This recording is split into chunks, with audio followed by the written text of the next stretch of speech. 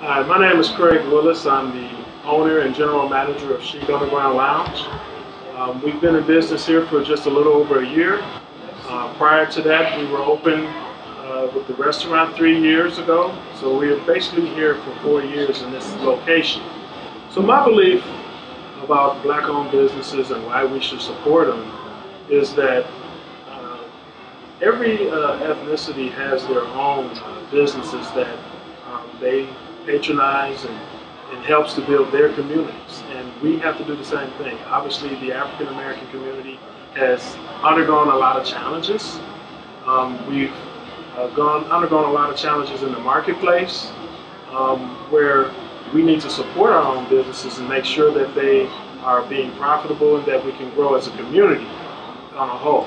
Some of the things that Chic Underground has done is we've made ourselves available to a number of the community groups that operate in the African American communities.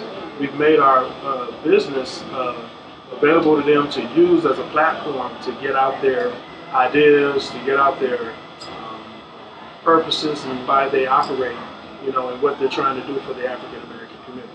We've hosted several Recycle the Black Dollar events here in this area, and we've used our facility to do it. There's a number of black businesses that we try to support, but some of them that come to mind are restaurants such as Coffee Makes You Black.